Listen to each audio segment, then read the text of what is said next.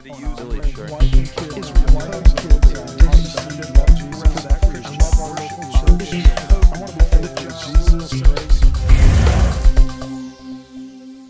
Yeah, I was going to ask you about that because I think your chapter on circumstance is really great in that you bring up that dilemma that many people have is where they felt like they were being called to somewhere or something, and then it doesn't work out exactly like they thought it would, and they're like, okay, did I hear from the Spirit or am I just crazy? Like, what happened?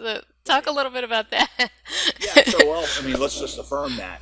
Any Christian that's ever walked with God for any amount of time has had that happen, where you just felt like this is where God was taking me, and all of a sudden the door gets shut. One of my, I think I tell the story in the book, there's a leader of a Christian ministry, very, popular Christian ministry. This is not like a fringe kind of, fluke thing out there. He's just, if I said his name, you would definitely recognize it. He told his staff, I had a friend on his staff, that's how I know this. He told his staff that God had told him that he was going to die that year and that he needed to finish up his life's work and he needed to transfer control of his organization to his successor because he was in his late 60s. He did all that, and that was 18 years ago, and he's still alive today. So, you're like, I'm not sure that really, so circumstances were obviously different. Paul talks about in Acts 16, I thought that God was taking me into one area, but the Spirit forbade me, which apparently means the Spirit just made it impossible.